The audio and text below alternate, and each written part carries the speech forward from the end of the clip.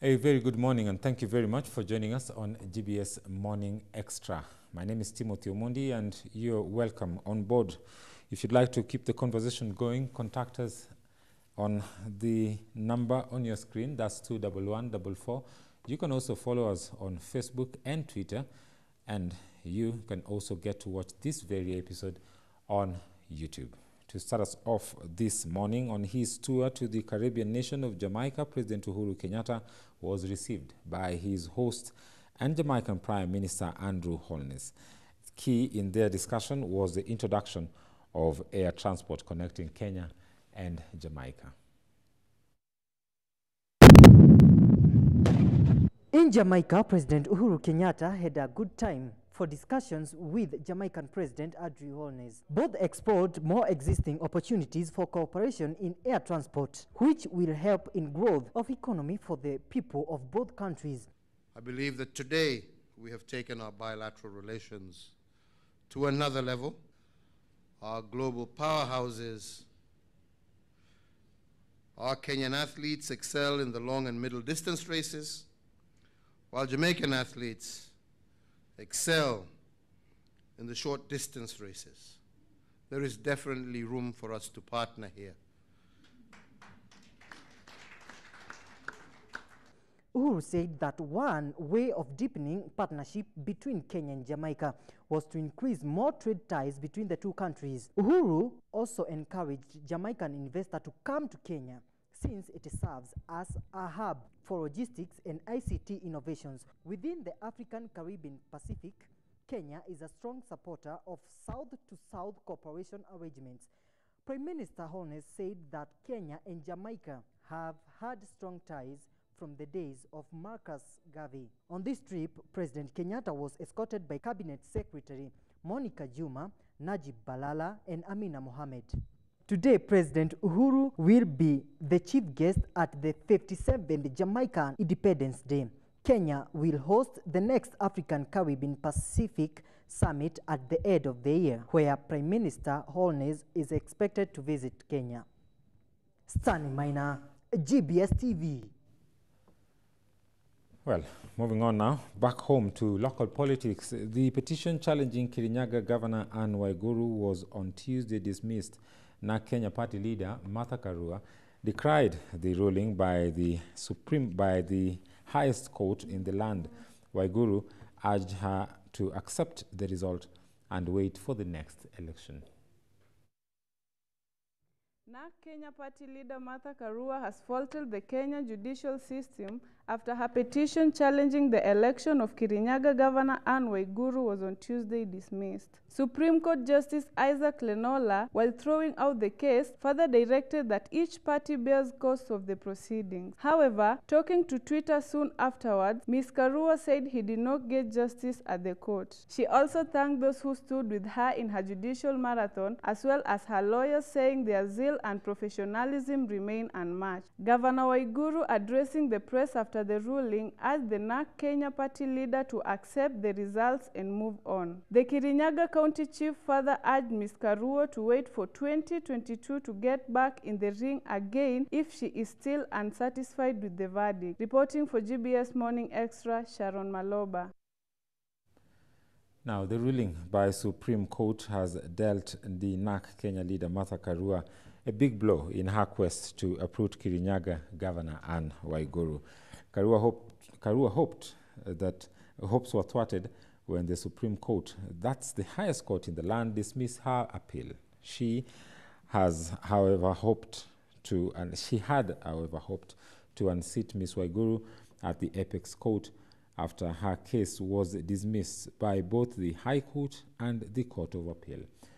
Anne Waiguru talked to the press immediately after the ruling and urged her opponent to wait for the next election and probably join her in building the county.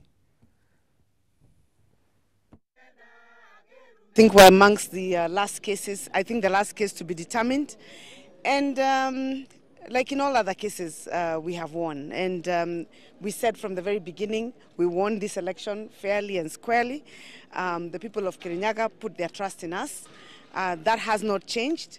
And I think when they have looked at all the circumstances, because we've gone through this process twice in the Supreme Court and all, when they have seen there was no merit in the petition, and we have been granted our win, and we're very grateful. Yeah, very happy. I think you can see it from our faces. Yeah, tired but happy.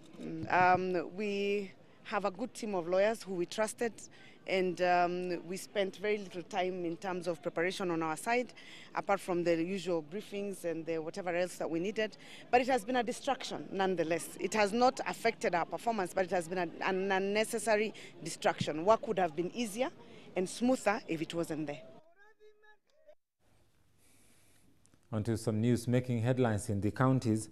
The Kachaliba Member of Parliament, Mark Lemunokol, has raised concern over the recruitment of census officers, saying it was marred with bias, corruption, nepotism, and favoritism.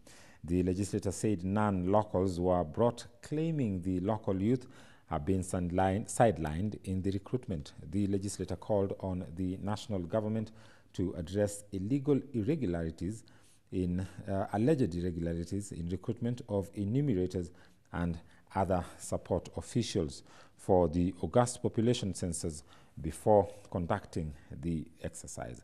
He vowed not to let outsiders run the exercise, yet they have enough jobless youth who can do it. Census kwanza nataka kusema recruitment haikuwa fair sababu ya corruption kama kawaida, corruption ambayo ilianza tu punde kipindi ilianzishwa, na kumekuwa na tetezi ama lawama kwa wananchi kwamba non-locals were brought in sababu ya bribes. Kama viongozi wa Kachaliba, mimi nikiwa na MCS wa Kachaliba, tumekataa hiyo swala na tumekataa kabisa.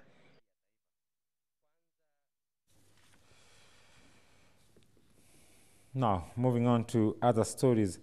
3 suspects are now under police custody. The 3 suspects, who are members of a machete-wielding gang which attacked people in Kisauni and Nyali constituencies in Mombasa, have been arrested. The 3 suspects were identified as Jackson Okelo, who is 26-year-old, Paul Ayub, 18, and 17-year-old Ibrahim Mohammed Ahmed. Police arrested the 3 during an operation after the Monday night attack where 13 people were injured. Let's listen into this story.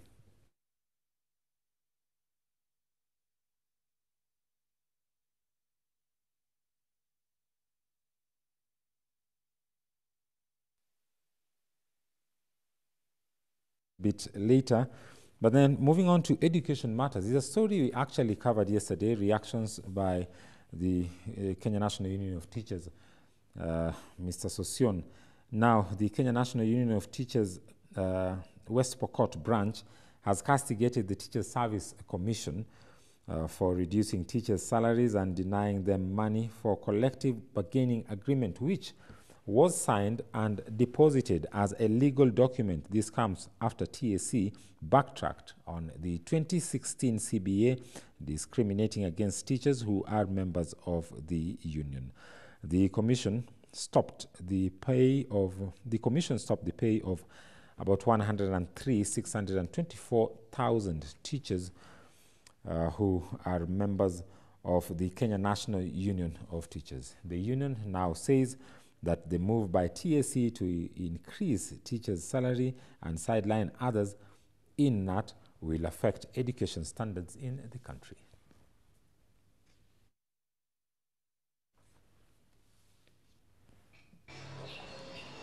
Just look at that particular scenario when when the schools opens next year or next term.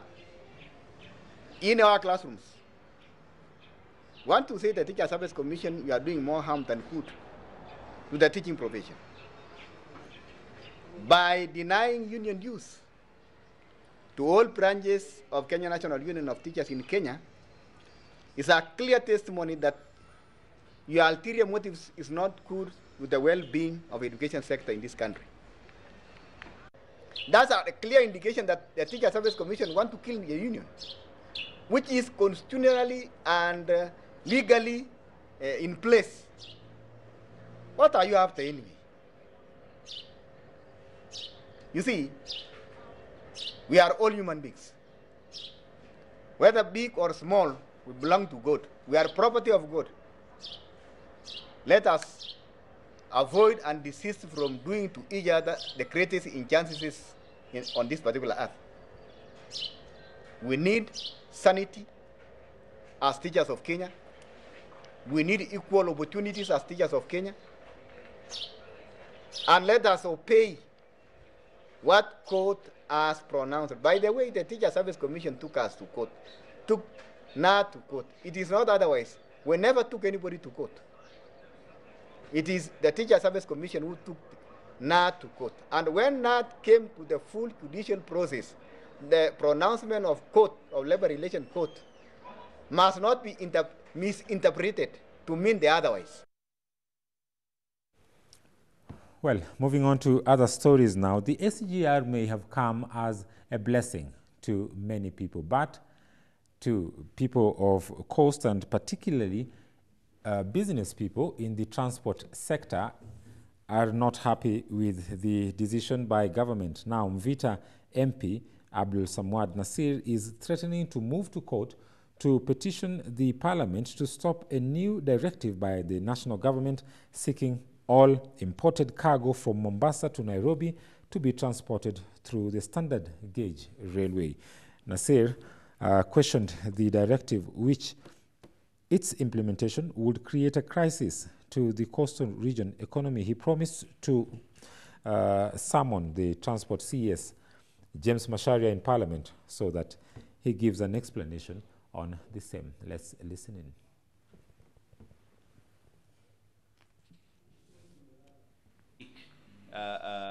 Legal redress not through the courts, but through what I'm constitutionally mandated to do, and that is represent you in Parliament. So we are going to be able to, Parliament goes on recess in a week's time. So yes, we are going to be asking questions to the CS in charge of transport and the CS in charge of finance, whether this is a directive and what kind of directive it was, or whether it was just the whims and desires of these two. Well, to a story that we had introduced to you earlier, 3 suspected members of a machete-wielding gang which attacked people in Kisauni and Nyali constituencies in Mombasa have been arrested. The 3 suspects were identified as Jackson Okelo, who is 26-year-old, Paul Ayub, 18, and 17-year-old Ibrahim Mohammed Ahmed. Police arrested the 3 during an operation after the Monday night attack where 13 people were injured. Hawa watu watatu waliweza kupatikana na simu mbili ambayo tunashuku inaonekana ni za wizi, na ilikuwa pia na power bank moja. Katika harakati ya maofisa wetu kuthibitisha kama hizo simu ni zawe, hawa washukiwa watatu hawakuweza kufungua hiyo simu ambayo ilikuwa thibitisho ya kwanza kwamba simu hizo zilikuwa ni za wenyewe. Na ninaomba watu wetu, ushirikiano wetu ambaye tumejenga kwa muda, ambaye imetuletea sisi usalama, ambaye imekuwekwa kwa muda ya zaidi ya miezi 8 kufikia sasa, ni nzuri, na turudie tuhakikishe kwamba tutengani. Well, pretty sad there. We hope that the government will put in more measures to ensure that nothing like that happens. We remember that the coastal region has seen such groups appearing and disappearing, disrupting business and also the peace and tranquility in the coastal region. We hope quick recovery also for those injured during the attacks. And now, before we take a short break, I'd just like to give you a brief A heads up on what we are or what's lined up for you today. Today we have a special guest who will be joining us after this break, Samuel Tawish. Samuel Tawish is a political commentator and a political analyst at the same time. Samuel Tawish will be helping us to discuss the Punguza Mzigo initiative, and also we want to look at the war on graft and how the cases in court at this particular time would probably influence the outcome of the 2022 elections. We now take a short break. We'll be right back after this.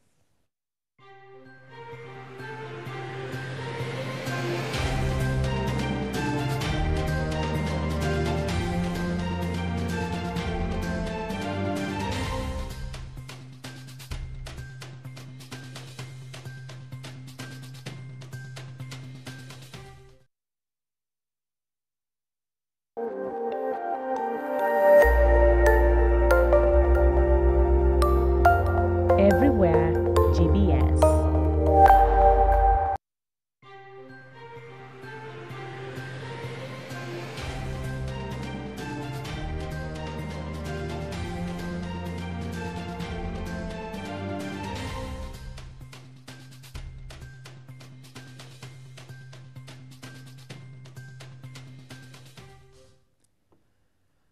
Welcome back, viewer. You are watching GBS Morning Extra. It is the 7th day of the month of August 2019, and we're fresh in studio. And earlier, as I mentioned, we have in our studio today to help us discuss matters politics today, a very special guest for the first time on GBS Morning Extra, Samuel Tawish. Karibu sana Tawish. Thank you so much. Yeah, thank you for honoring our invitation. My pleasure. How have you been? Well, I've had a relatively nice morning, although it's a bit cold outside, but we are used with this weather in Nairobi, at least at this particular time in our year. Karibu sana. Asante. Now, Samuel Tawish will be helping us to discuss matters politics, but first, before we get into that, the betting companies last week told the Senate Justice, Legal and Human Rights Committee at Parliament buildings that the Kenyan Revenue Authority have disobeyed a court order barring the taxman from interfering with the day-to-day running activities of the companies. Let's listen in to this report by Emmanuel Ouma. The Kenya Revenue Authority has found itself on the receiving end for initiating the freezing of bank accounts belonging to some of the betting firms despite a court order allowing them to continue operating. The firms, including SportPesa and Betin, told Parliament last week that the Kenya Revenue Authority went against a court order in pushing for the withdrawal of their licenses and freezing of their bank accounts. The High Court had issued an order barring the Betting Control and Licensing Board and other agents from stopping the betting firms from operating after June 30th, 2019. Betin Kenya told the Senate Committee on Justice, Legal and Human Rights that despite a High Court order against the Kenya Revenue Authority, various agency notices have been issued by the KRA against the companies freezing their bank accounts. The betting regulator on July 10, 2019 ordered all the telecommunication firms to stop processing payments for sports betting companies grounding their operations. BCLB said that 27 betting firms had yet to meet undisclosed licensing requirements. The firms argued that withholding a license is not a legally recognized measure of resolving a tax issue. SportPesa told the Senate that it was illegal for the Kenya Revenue Authority to stop their business operation pending determination of the amount of tax payable. It is a measure not recognized in the Tax Procedure Act, the guiding statute for tax administration. The dispute between the Kenya Revenue Authority and the betting firms centers on the amount and responsibility of the gambling firms in collecting 20% of winnings on behalf of the taxman. The Kenya Revenue Authority in a Friday statement said that it was in talks with the betting firms. Emmanuel Ouma, GBS TV. Well, quite an interesting topic there. One would be left only to wonder. Some companies are being stopped from operating. Some companies are still operating, whereas the actual purpose of stopping these companies, some of the reasons that the government is giving for stopping these companies from operating is about curbing the rising menace of betting, because recently a report actually showed that a bigger percentage of young people who are committing suicide today have a history of betting and stuff like this. But we wait to see how that turns out. It's a matter before the court, and we believe that there will be a clear guideline on how to approach the matter. Now to our main story of the day. The Third Way Alliance party leader, Dr. Ekuru Aukot, has insisted that the petition to block county assemblies from debating on the Punguza Mzigo bill is politically sponsored and would not see the light of day. He noted that those people opposing the bill are the enemies of the people because they do not want all Kenyans to be in power in development through the increase of funds to the ward levels. Let's listen in to a bite by Ekuru Aukot earlier yesterday, which actually sets the basis for our discussion today with Samuel Tawish in studio. The bill. The court injunction is a temporary injunction, but which is barring stopping rather the county assembly from debating and approving. My personal view is that the judge made a mistake. It was not the right decision in my view. You cannot stop or alter a constitutional timeline by way of a court order. Because where will this county assembly of Baringo today recover the 14 days that this judge has denied them? The constitution says once IBC places the bill, then the 3 months, the timeline of 3 months begin to count, run from then when the bill is tabled. So the judge, in my view, made a mistake. And you see, at the risk of sounding rather political, I feel the ruling was very unfair. Third Way Alliance Kenya has sued the Building Bridges Initiative. We filed a petition on the 13th of December last year. 7 months later, as we speak today here, we have been denied any temporary injunction. We have been denied any hearing of any of our application or even any of the petition itself. Yet this judge accommodates these people, the petitioners. They filed this suit. They serve us at 4:45 p.m. on Friday. On Friday. And then he says, you only have 1 day to respond. Is it even possible? Look at even the presidential petition. The presidential petition in this country have a time frame of 14 days. You are given 3 days to respond. This judge, in his lack of wisdom, and you can quote me for saying that, says serve this petition, 4:45 p.m. we receive it, and he says you have 1 day to respond. So which was this 1 day? Courts don't work on Saturday. Nobody works on weekends. So on Monday we go there, and he says it's a mention to find out whether compliance. Speaker here has confirmed to me he has not received the petition. I'm an Speaker. Speaker has not received the petition. So if the Speaker of Baringo, Elgeyo Marakwet, we've been to Murang'a, we've been to Embu, we've been to Nyandarua, we've been to Garissa, Nairobi, all of them have not received the petition. They have not put in their responses. So on what basis then do you give such an order, which is very unconstitutional? So this is a politically sponsored petition, and they are now using the judiciary to actually play politics with the constitutional timelines. That's the unfortunate thing, but we are back in court on the 13th, and I'm sure. Tawish, quite strong sentiments there by Ekuru Aukot, the party leader of the Third Way Alliance. Let me just put this very straight to you. Your take on the Punguza Mzigo initiative. Very well. Thank you so much, Timothy, and of course the viewer. I believe any Kenyan, including yourself, really has a constitutional right. If you feel that there's something that has to be changed or even amended in our constitution, and you want that to be, of course, done through a popular initiative, which is a referendum, you can go and collect 1 million signatures. Present the same for debate and approval, at least by 24 counties. And then the same has to be approved by the bicameral houses, that is National Assembly and the Senate. That is what the law envisages, and there's nothing we can do about it. As for Ekuru Aukot, I don't want to give a blanket condemnation and say the Punguza Mzigo bill does not have anything good for Kenyans. We all appreciate the fact that, for example, the question of the wage bill, I mean, the already overburdened taxpayer is actually feeling the pain of continuing to actually shoulder all these wages for all our public servants today, because now it has become so big, and some people argue it's not really necessary. The question, for example, why would you have a representation of say, even 17 lawmakers in Nairobi as a county, when you still have MCAs who have been elected and you still have MCAs who have been nominated. In the same county, you have that 17 elected members of parliament with a senator, we have a governor and a deputy governor, and still we have the national representation.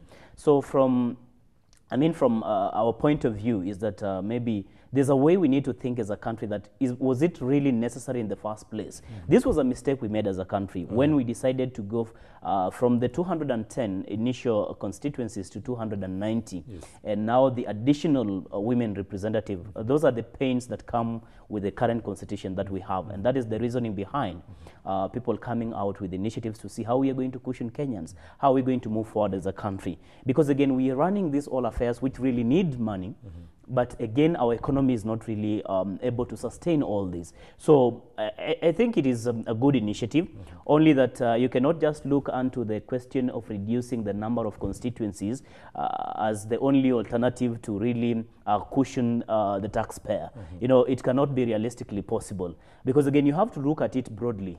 What are other avenues? What are other things that we can do as a country to ensure that probably we reduce this wage bill? We see into it that there's proper representation at the same time, because you can think of reducing the wage bill, but again, you're compromising representation. So it is a good initiative.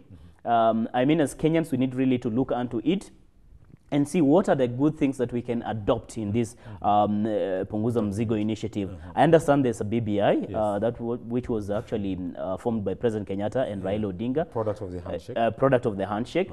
These two initiatives as they are now, because again, the information that is coming out, much as they have not even made open, they're documenting now the entire report. They will be handing over to the two leaders. We anticipate highly that we are going to have a referendum. Why don't we sit down as Kenyans soberly and say, we have a BBI recommendations here, we have the Punguza Mzigo initiative here. How can we come together and try to reconcile these two aspects? What is it that maybe Ekuru Aukot has that maybe the BBI has not captured, and vice versa? You remember in when we are having the same constitution today, we had a section of leaders in this country really who opposed, and some Kenyans, actually a majority, a given number. The no camp and the yes camp, which was led, of course, the no camp was led by now Deputy President William Ruto. These people opposed this constitution by virtue of having some elements they felt they needed to have been changed before we went to the plebiscite. But again, Kenyans, as we are known to them, and Raila Odinga having and others having convinced Kenyans that it is time to vote for this bill or this referendum, nobody really listened. That's why you see some people come out and say, because Raila Odinga has read this constitution, we have no choice but to vote for it because he does on our behalf. And that, I think, it is taking the same trajectory today. Raila Odinga himself is dismissing Ekuru Aukot's initiative and saying it is like nothing. Kenyans have to wait until the BBI report comes out. What is the rationale? That is what Kenyans are asking. It is all about the referendum. Samuel Tawish, the ODM party has been very key and instrumental in terms of criticizing Ekuru Aukot's initiative.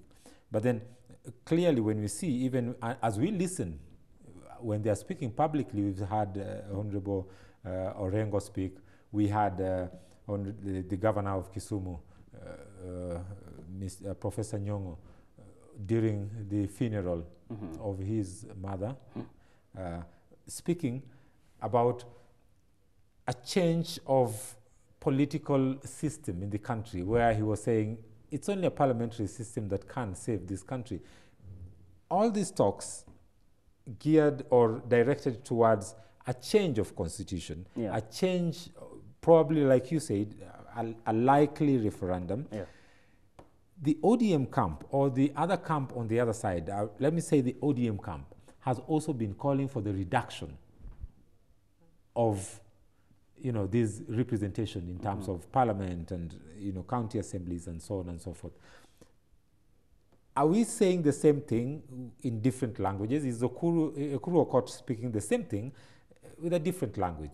Are the ODM speaking the same thing in a different language? And how does this debate of the Punguza Mzigo initiative affect the 2022 politics generally? You know what, Timothy? I mean, our leaders today really are more interested in what, the entire referendum push really captures for them. It's not more of the ordinary people.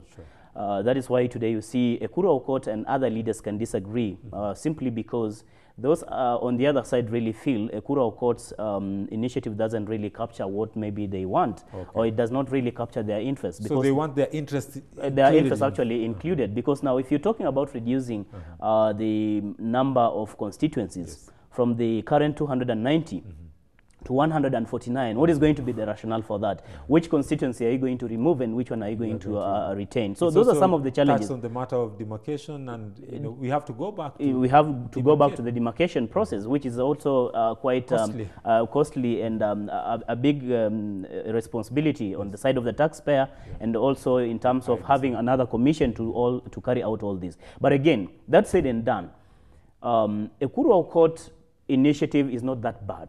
It's only that you're seeing most of the popular politicians, the high-profile politicians, including former Prime Minister Raila Odinga and others, have come out. But just a point of correction, it's not only ODM which is coming out against this. We have also seen Wiper make an official statement about the Punguza Mzigo. They're saying they do not support it.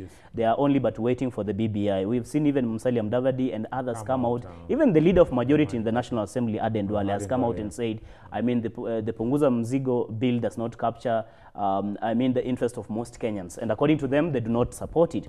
So basically what I'm trying to say, in essence, is these politicians are opposed to this initiative merely because their interests are not really covered in this push. It means that they know, some of them have an idea of what the BBI document is going to give us. Remember the membership. Say, talking about, hey, if we don't have a prime minister as head of government, then we won't have justice for all Kenyans and representation. I mean, such talks coming from someone like Duale, who is very key in the political scene in Kenya, and then we go back and then we hear someone like Orengo speak the same words. We have Nyong'o speak the same words. What is this telling us? Well, Aden Duale is no ordinary politician. Aden Duale is a member of parliament.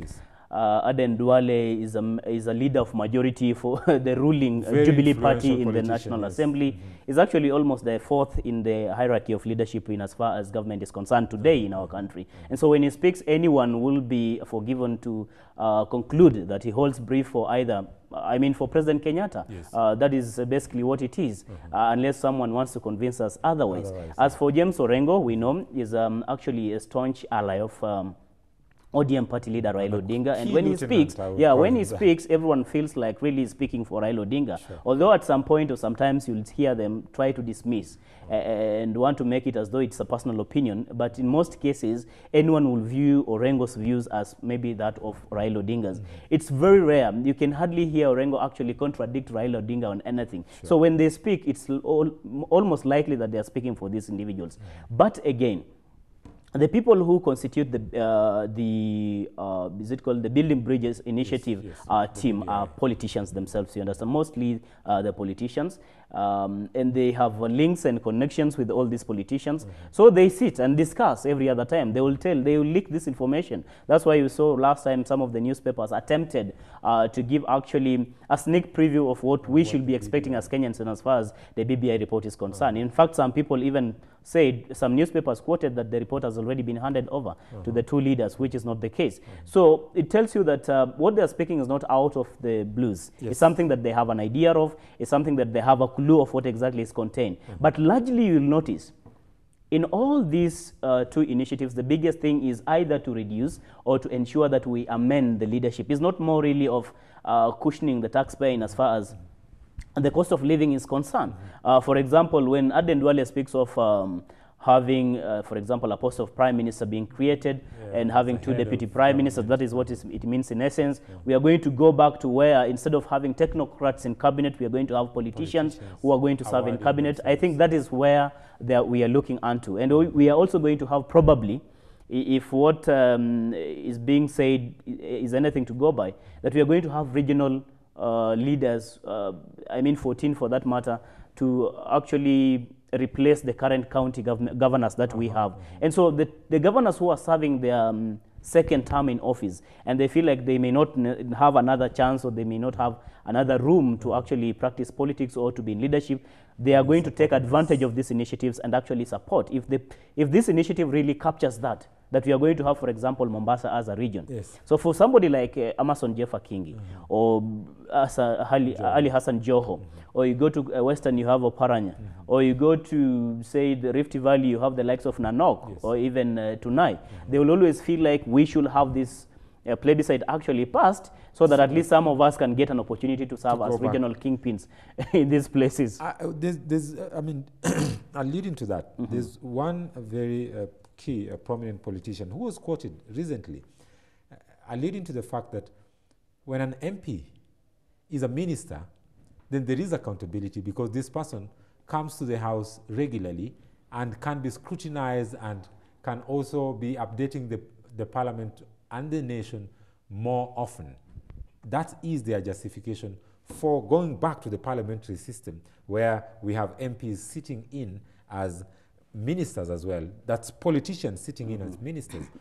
And they dismiss the notion that, you know, politicians cannot run government, that it's not only technocrats that can run government, but, which I to some degree agree, because when the Jubilee administration was coming into power, there was the promise of not including politicians. But look at the cabinet right now.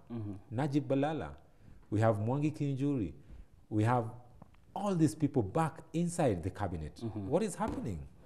Well, one thing we have to clarify to the viewer is not that we having the likes of Balala, the likes of Ngilu, the others who are actually in politics before, Ababu Namwamba, Rachel Shebesh, and now in cabinet, are not actually in active politics. But now the BBI proposal, I suppose, is that we should have politicians who are actively in office, those who are members of parliament, or even whether it is the National Assembly or the Senate, serving at that particular moment, actually also serving or doubling up as ministers in cabinet.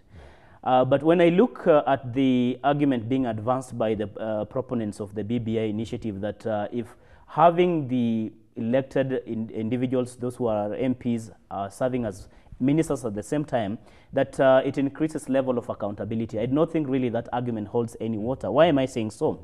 Because again, today, much as we have technocrats as ministers, whenever necessary, whenever wanted, you'll always see MPs actually summon these ministers to come and shed more light on 1, 2, 3 things regarding their ministries or regarding their portfolios. We've seen them actually summoning these, CSS every now and then. So it cannot be that when you have these lawmakers actually on the floor of the House, is the only moment that we can actually see the accountability that they are purporting to actually advance. So those reasons not really, the excuse is not really viable. It's not enough, convincing enough for the ordinary Kenyan to understand why you will tell us it's better, or we are going to have more accountability if you have this, if you are to have these individuals in parliament, as compared to have technocrats who are not politicians at all. Because when you come to ministers, it has nothing really to do with politics. They're saying that they are detached with people, they do not understand them, they feel like politicians understand the needs of the people more than the technocrats. But again, these technocrats are Kenyan citizens. They come from these places. They understand the challenges that people actually go through. But Stawish, that is actually my argument, because see this, even those politicians who are now in cabinet, seemingly, like you're saying, not in active politics, yes, they're not in active politics, but look at how some of them ended up in cabinet. It is because they vied and they did not make it. So they were awarded positions in government, and to be very precise, some positions were created by the president which were never even existent. We have like the positions that, what do we call them? The ACS, or what do we call these positions? The ACS, the Ababu Namwambas and others. The likes. I mean, there was a lot of hue and cry in the country of what really is the is the purpose. It's like duplication of duties, because we have the CS, we have the PS, and then we have the heads of departments. Still, my argument, we still have politicians, and this, as much as we may want to say that they are not active in politics, to be very honest, when you listen to them in some rallies where they go, they're just politicians. I mean, they're just playing politics, and they're party members. How can we term them as not active? Or is it active in terms of, sitting in parliament and sitting in, do we term active as just sitting in parliament? Well, active being actually you represent a given constituency, you have a particular interest. That is what I suppose active in politics really means. Because if you have a lawmaker who is actually in office, for instance today, he has some interest. He has to attend to the interests of his constituents, the people who elected him. And that is what necessarily, I believe so in my own opinion, what being active in politics means. But again, if you have a technocrat, a person who has just been appointed from nowhere, or somebody really but has the qualification and suitability to serve in that particular portfolio, he has no particular interest whatsoever. His interest is to serve in cabinet and to ensure he serves the people equally, because again, he does not have any interest in as far as that portfolio is concerned, and I believe that is what it means. But that said and done, looking onto our situation today as Kenya, you've actually alluded to the fact that we have most politicians now who are serving in this cabinet. You know, we cannot run away from it, because getting into this cabinet position is not more of qualification and suitability only, is also about how well you're connected with the individuals or the appointing authority. As for Kenyan case today, I also heard you actually castigate and say probably what was the necessity of creating these other extra positions. You know, it is the prerogative, much as Kenyans hold different view about this, it is the prerogative of the president, after having been elected and sworn into office, to reorganize his government the way he feels it, to create and name portfolios the way he feels it. I mean, that is the prerogative of the president, and we can't change that. And that is why you see the constitution has only but given him the minimum requirement in as far as the people who are supposed to be appointed to cabinet. 14 in our Kenyan case as a minimum and 22 as maximum. He can decide to have 14 and not 22. Or he can decide to give us the entire 22. He can decide to have, like, for example, we have the PS today. Again, we have the SES that we talked about. So all these kinds of things is actually the prerogative of the president, and the constitution really allows him to do this, to reorganize as he deems it fit for him to really run the affairs of this country very well, at least according to the president, or according to the party that is in power at that particular moment. And so, I mean, I may be sharing the similar views that having some of this position was not necessarily a good thing. It was just heaping more burden to the taxpayers, because again, what is it that the CAS can do that the PS cannot do? Still, we have the ministers, and we have advisors as well to these ministers. We have directors. We have directors in their respective positions. So it is a very honest conversation that we need to have as Kenyans. That do we really need this? Do we really need to have maybe, say for example, a CS who is deputized by a PS, and still you have an administrative, is called what? SCS. Because again, you'll understand, there are some ministries also that have more than one PS. I don't know if you know that. For example, like when you come to the, the interior docket, we have 2 PSs. You go to another one. So it's a very big burden on the taxpayer, whereas these ministries or these individuals, we can only have a minister. Go to developed countries, for example. You'll find, for example, in US, you'll find actually one minister holding a very big portfolio.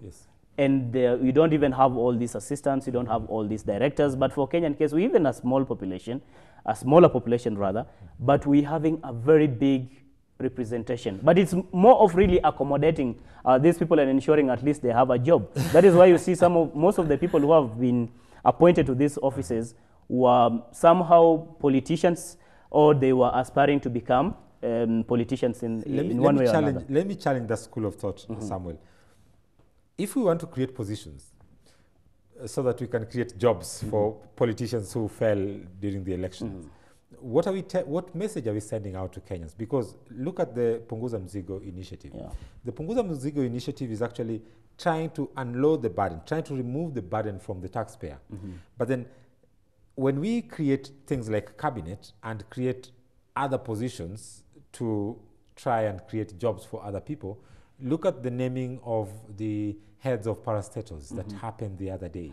I mean, it was, I don't want to use any words, but I lack words to actually say that. But when you look at the awarding of positions, the chairman and directors sitting in those parastatals, it was purely politicians. And what message are we sending? Are we telling Kenyans that it is okay to create jobs for your friends, as opposed to creating positions for service delivery.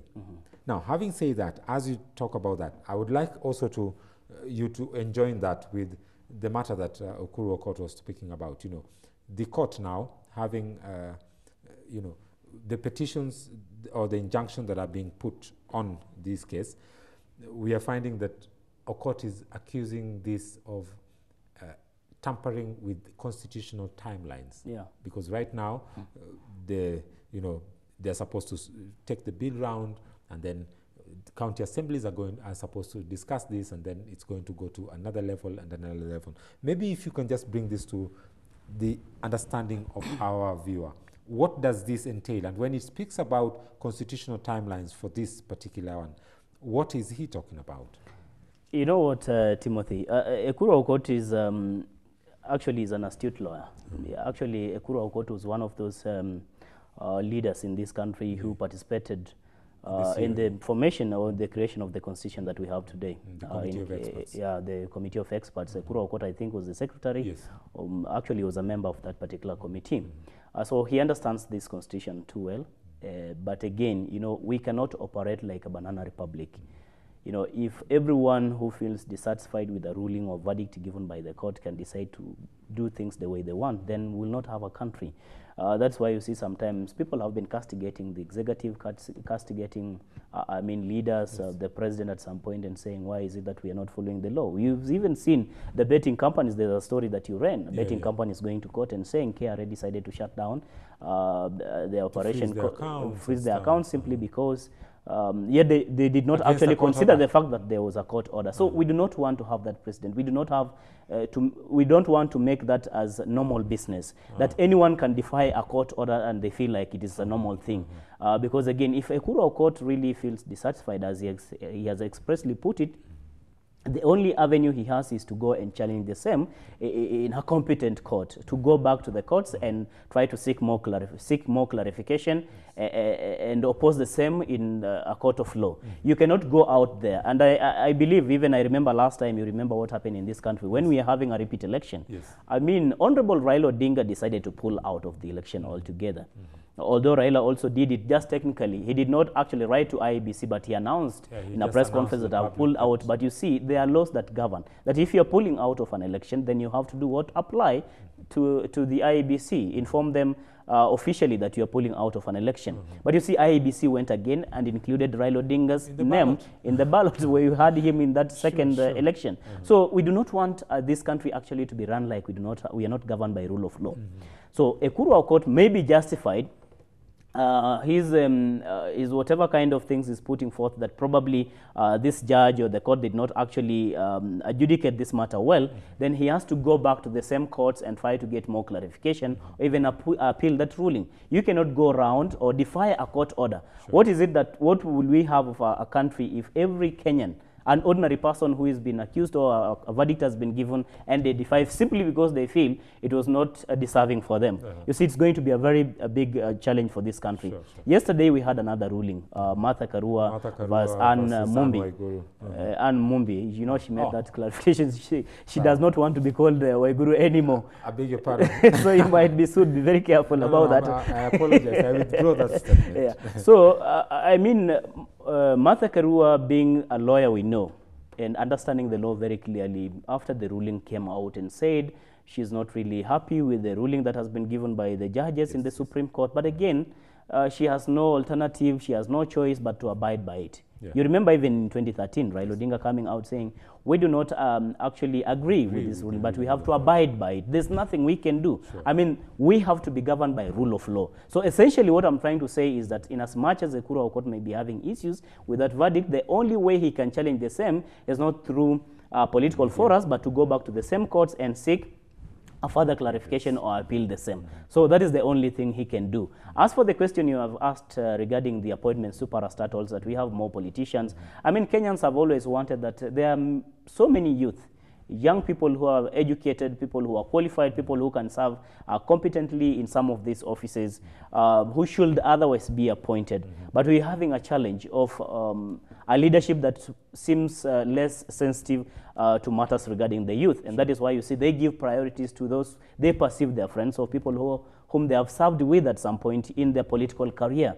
That's why you see there's almost a recycling habit that we are having in this country in as far as appointment to these offices are concerned, where you have individuals who served at least as politicians or ministers being recycled, given different portfolios. In fact, you remember when President Kenyatta actually restructured the cabinet last time. Yes. I mean, after he was sworn in for a second term, the individuals who are serving in those portfolios, whom Kenyans really had issues with, yes, as far as competence and integrity is concerned, were not actually relieved their ministerial posts and told to go home. They were given other portfolios. Some were appointed as ambassadors. So what does it tell you? Are these the only qualified individuals? It does tell you that politicians will only but try to go the route of those they perceive as their friends, people whom they have identified with at some point in their political career, which is a very unfortunate thing. And another question, Tawish. Looking at the way appointments are being done in these parastatals, and it's funny because you mentioned the youth. I'll give you an example of a youth. But then my question is, are these parastatals, you know, just a bedrock for politicians? Is it where politicians go to rest or go to launch their political ambition? Because look at someone like Jaguar, who is now sitting in parliament. The first time we saw Jaguar actually assuming a government appointment, you know, or a government position was when he was appointed to Nakada, right? But then after that, right now he's in Bunge as a member of parliament. So it is either they come from the parastatals to Bunge or they come from Bunge to the parastatals. Is it a culture that is being created in Kenya that as long as you are serving in government, then there's this political awarding by the government of the day to its cronies and its allies? You know what, Timothy, once you get elected or you get into some of these offices, mostly government offices, it's like you get a new baptism altogether. It's like there's a new thing that is being actually inculcated in you. That's why you see people who have served as, for example, politicians, maybe as MPs or even governors, or those who have served in these government offices always feel like they have to be close to the system. They have to be close to government. Is it globally or is it just a Kenyan culture? Not necessarily. It's not limited to Kenya only. I believe it's something that cuts across, for example, the African continent. It's something that is so, common now in the African continent, where you'll find so many people who have been elected into this or appointed into these offices, at least in one way or another, they are involved in politics. But again, we have to give credit where it's due, because for President Kenyatta, for example, today, we have cabinet ministers who are serving today, and those who are serving in some of the parastatals today who are not necessarily politicians, and who are actually executing their jobs without necessarily connecting to politics that we have today. Political interests. The problem we have today as a country is that we have individuals even who have been appointed to cabinet or are appointed to these portfolios who are not supposed to be active in politics. They're supposed just to do their job as prescribed by the Constitution, but they are actively also involved in the politics that we have today.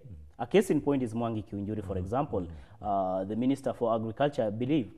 He's been going around at some point also trying to, speak about the 2022 succession politics and all those kinds of things. So how can Kenyans really have trust in future? Because we are setting a very bad culture, like you're putting it, where we feel like once you've been appointed into this office, you only but have to execute your mandate as required by the Constitution, and you have to actually alienate yourself from active politics. But that is not what we are having today. That is not what we are witnessing today. Most of these people will really want to play politics. I believe even though some of the people who are ministers today, or those who are serving as PSS or parastatal chiefs, in 2022, you will see them actually on ground. If they have lost this other position, they will be going back to the ground back to the people to seek elective posts. Those who are in elective posts and going to lose in this coming election, they will be appointed again into these parastatals and ministerial positions. So it's become a culture. It's become like a culture, unfortunately. Quite a bad culture, I would say. Bad one. Samuel Tawish. Yeah. let me drift away a little bit. Politicians allied to the famous Tanga Tanga team don't seem to have a lot of problems with the Okot camp, especially those who are not privy or are not, friendly to the handshake. They have no problem whatsoever with the Okot camp. What is this telling us?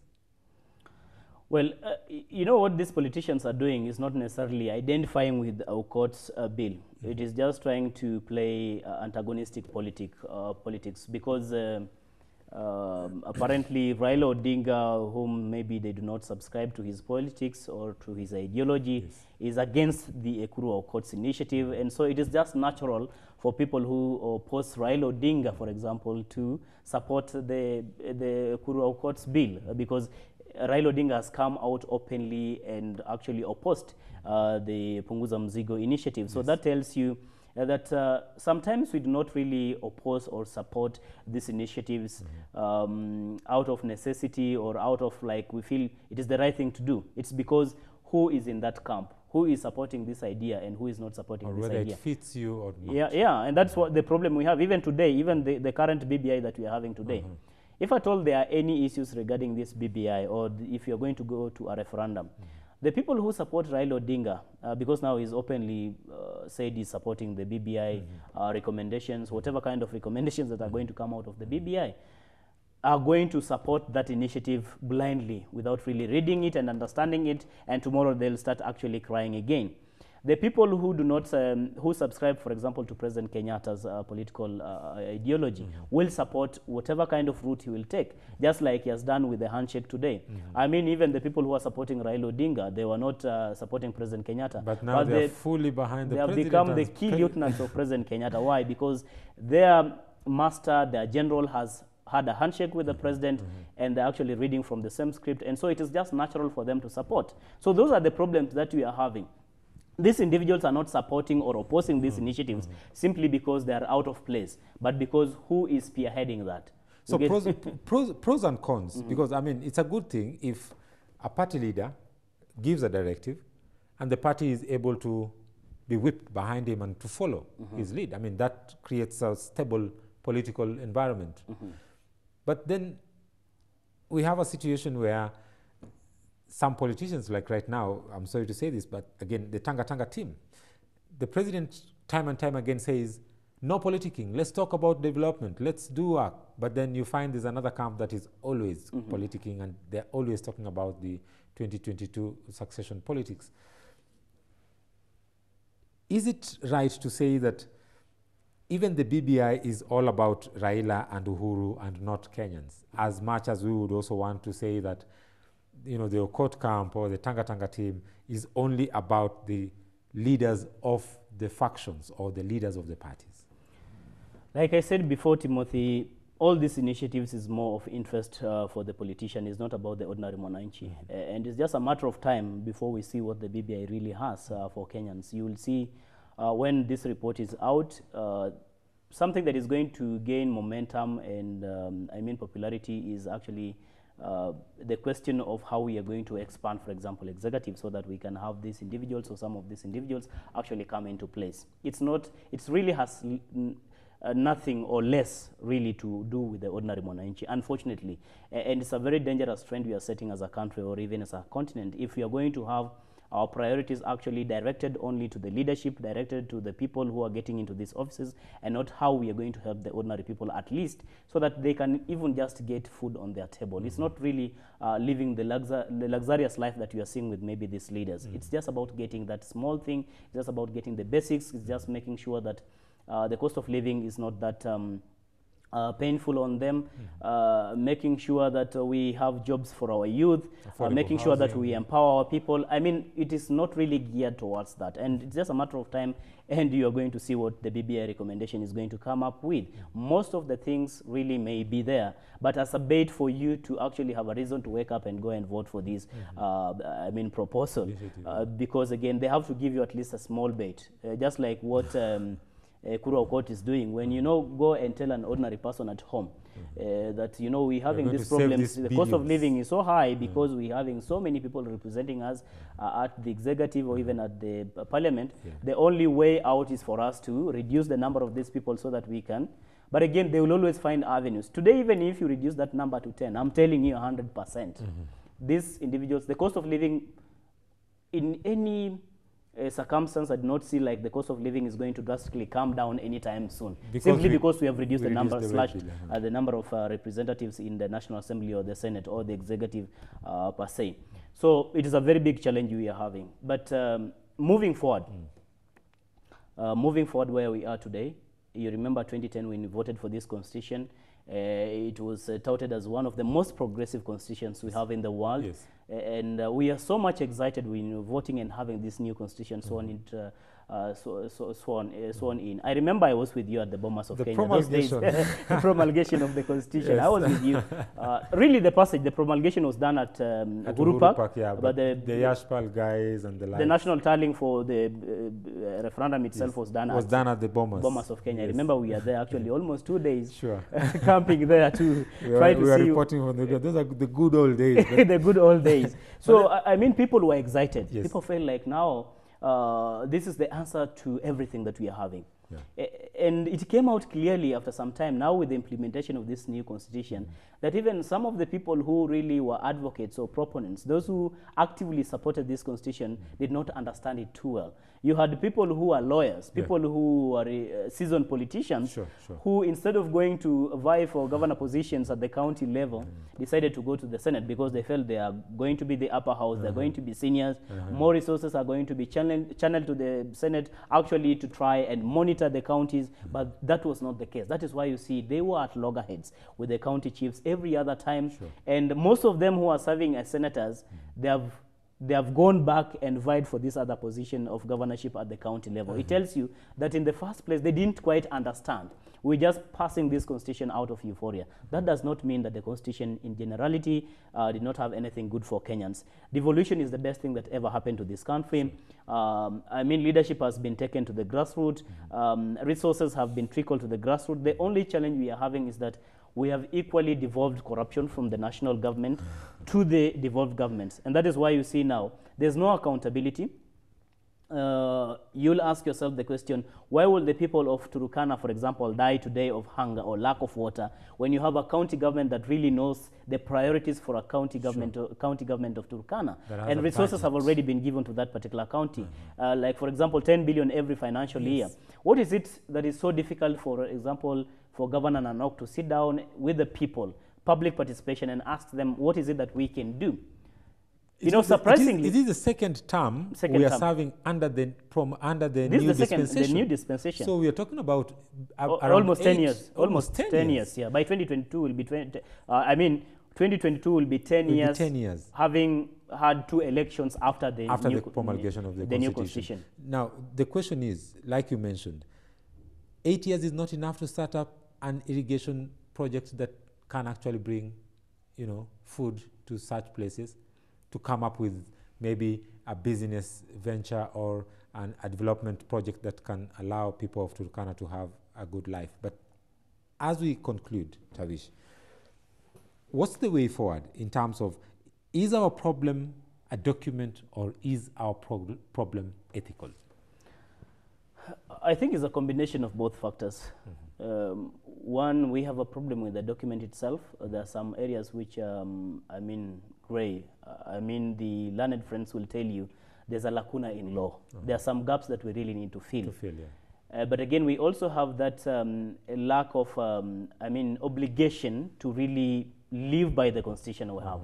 Because when you have individuals who openly defy court orders, for example, who do not live by the constitution, yet this is a document that is supposed to guide our day-to-day life.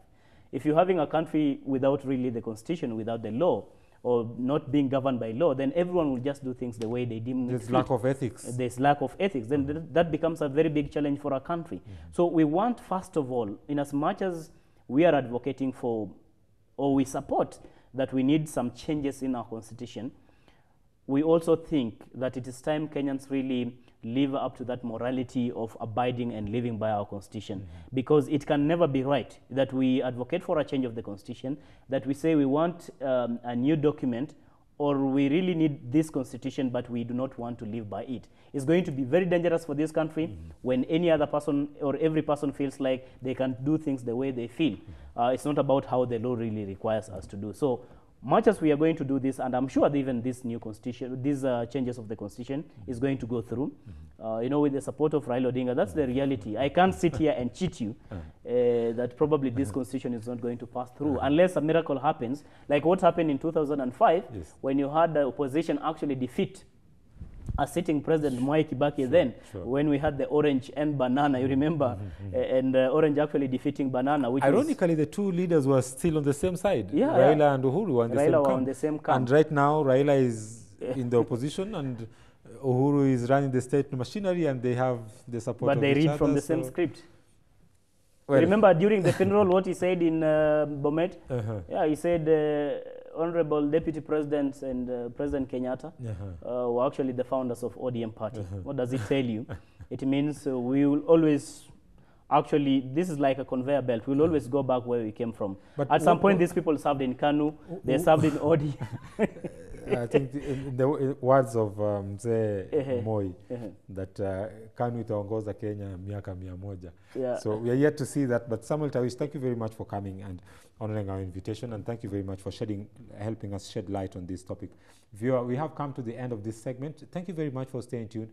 You can keep the conversation going on hashtag GBS Morning Extra. You can also watch this very episode on YouTube, follow us on Facebook, and you can also send us a short SMS on 21144. Our guest today in studio was Samuel Tawish, a political commentator and analyst, and I'm really glad that he was here with us today, and we want to call you here more often. My pleasure. I'll be coming over. Your presence here reminds me of those good old days, like you're mentioning, the Bombers, when you could spend like more than 3 days at Bombers of Kenya waiting for the results and all that stuff. And that actually brings us to the end of this segment. My director is telling me that our time is up. Thank you very much, viewer, for staying tuned. We now pave way for the Sports Extra with Kevin Nyariki that comes to you shortly after this break. My name is Timothy Omondi. Do have yourself a lovely day. Bye-bye for now.